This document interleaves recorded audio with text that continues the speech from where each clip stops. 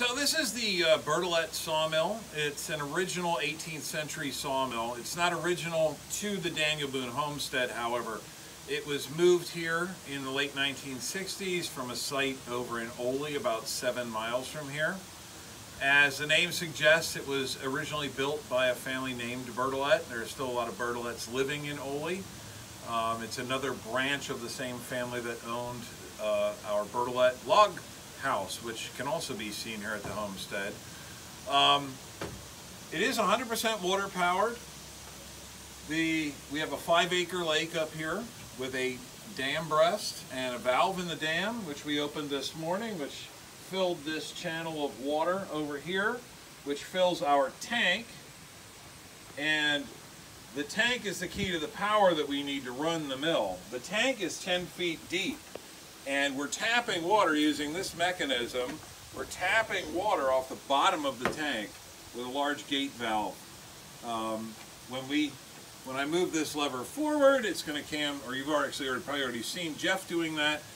When you move this lever forward, this rack and pinion will move this timber up, which raises the valve at the bottom of the tank.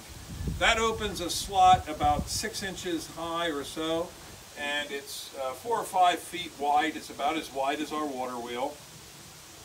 And that slot that opens up is directly in line with the bottom vane on the water wheel. So the water comes out at high velocity, hits that bottom vane on the wheel, and knocks the wheel backwards, which is why this type of wheel is often called an undershot wheel or a flutter wheel.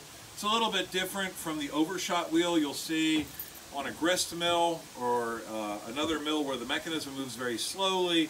You'll see water coming out of a raised race and dumping on top of an overshot wheel. It fills buckets on the wheel and slowly turns the wheel forward.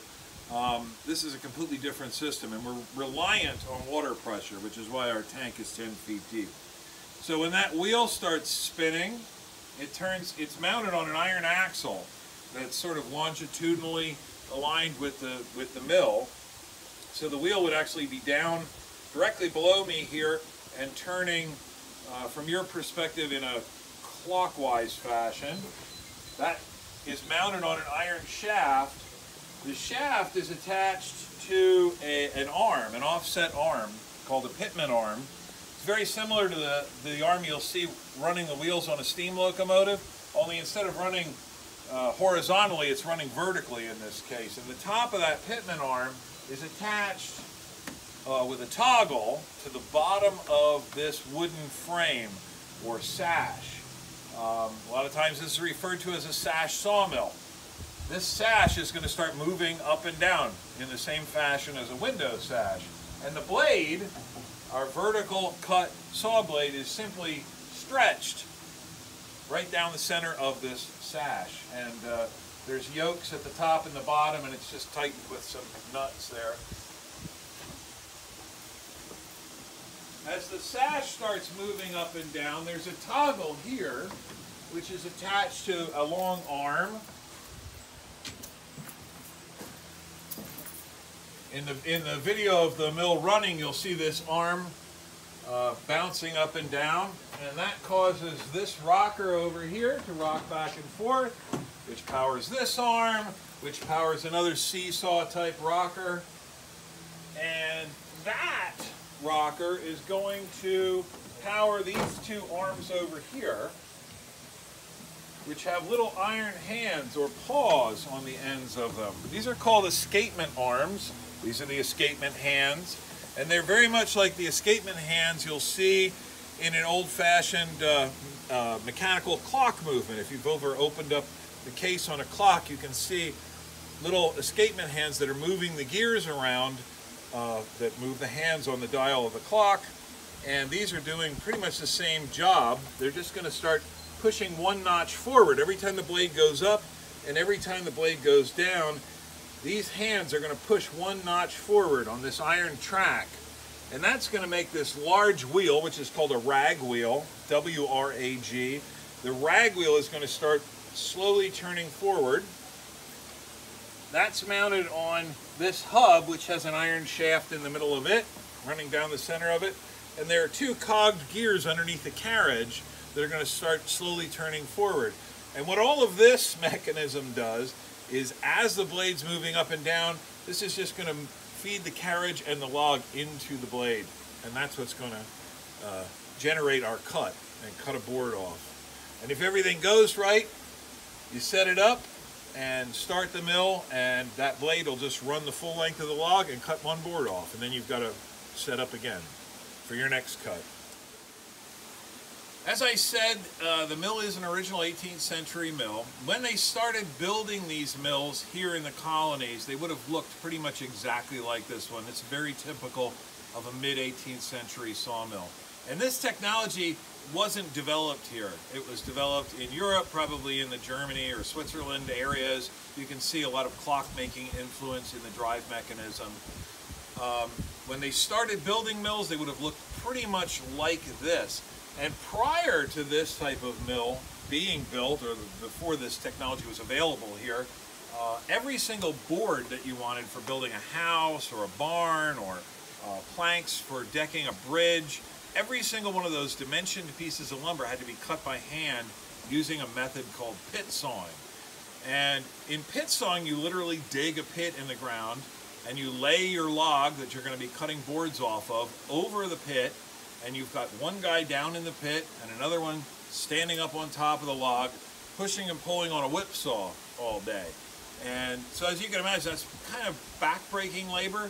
But not only is it very difficult and labor-intensive, it's skilled labor. These guys were tradesmen, they were skilled craftsmen, they were represented by trade guilds, just the same as any other craftsman, and you would have to do an apprenticeship, you would have to work as a journeyman. It took years to learn how to efficiently cut lumber. The average person couldn't just pick up a whipsaw and start cutting boards and have anything that really looked like anything when they were done. So the great thing about this technology, when it first arrived here in the colonies, and when they started building mills like this along every waterway in the area, really, was it gave the opportunity for someone like me, who's not a skilled pit sawyer, to actually cut useful dimension lumber. And of course it increased productivity as well. We've done a few calculations. I think, by my best guess, over the course of an 8-hour day, a crew of 2 people like we're using here could produce probably 20 boards in an 8-hour day. So I don't know how many. They say that the pit sawyers could cut about as fast as we're cutting wood here. The actual rate of the cut, about 1 foot per minute. But I don't believe they could have kept up that pace of work over the course of an 8-hour day the way you can with this when you've got water doing the work for you.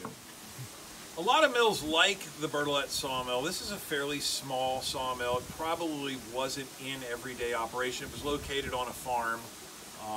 There were larger mills that were located along rivers and larger bodies of water that probably ran 7 days a week, but a mill like this was probably only run when they had the water power to do it. A lot of times that would be during the spring runoff or in the summertime when you were having heavy rains and a farmer couldn't be out in the field.